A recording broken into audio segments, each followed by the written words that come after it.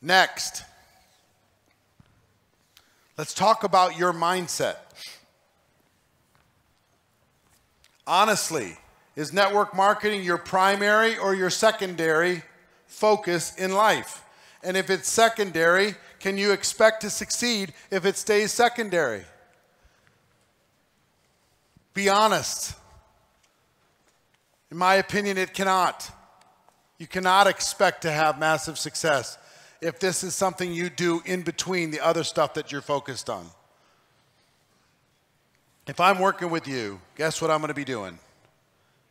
I will be the blinders holding them up next to your face and saying, no, no, no, here's your dream. No, no, no, remember? No, no, no, this is where you said you wanted to go. Oh, yes, yes, yes, because you're going to go, oh, look, a bird. Oh, look, drama at the work. No, no, no, come on, let's go. What's your mindset? Are you thinking like an employee? You're thinking like an entrepreneur. Now, here's the question for your notes. What can you do between now and a year from now to improve your mindset? Who can you get around? What coaching can you engage in? What mentors can you access? What books do you need to read? What programs do you need to listen to? What events do you need to attend? What needs to happen for a breakthrough? How can you learn, number one? Got it? Number two, can you expect to learn at a rapid pace if you're surrounded by people who are constantly trying to pull you down? You can't. You have to weed the garden of your life. It's a hard decision, but it's an important one. How many movies do we need to see where the hero has every chance for success, but there's the person in their life that is robbing them of every opportunity for the future, and we're almost yelling at the screen saying, just get away from that person because you can't win if you stay with that person. And yet we won't turn that lens on ourselves. If somebody looked at the screen of your life, they could very quickly determine the reasons why and the people that are causing you to play small. You need to weed the garden. You need to spend less time with people who are not pushing you in the direction of your dream. And then you need to invest every minute you possibly can with people who will not allow you to play small. For people who will be your friend in the business, people who will be your coach or your mentor in the business, people who will push you. People say, no, no, no, no, no, no, no, no. 10 push-ups. No, no, no, no, no, no, no, no, no.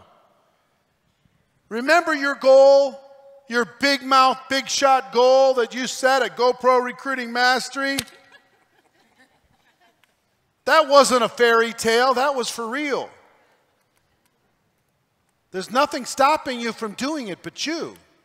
You need people in your life that'll say that, have the courage to say that to your face, and then won't back away when you say, hey, mind your own business. That's what you need in your life.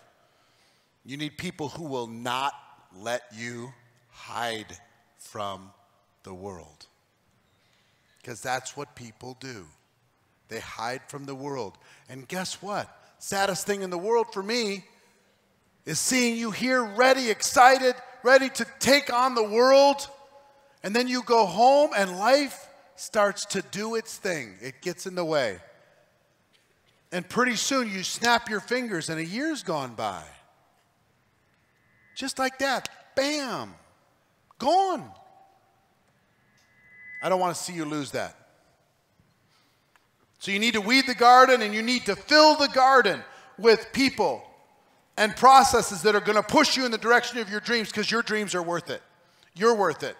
If you're going to play big, surround yourself with people who are going to do it. Clear the decks of all the distractions that have maybe helped you create your identity, but they haven't served you. Let somebody else mow the lawn. Let somebody else wash the floors.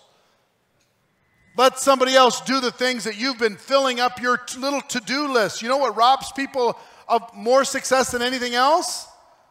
Their little to-do lists. I should do this and this and this and this and this. And that list never goes away, and their dreams never become reality. Clear the decks. Decide to go. Create a support system around you. Make the investment to have things taken care of for you, and then fill that gap with the activity that you know that you're afraid of, but that you know will get you the results if you do it long enough. That's where you need to stay.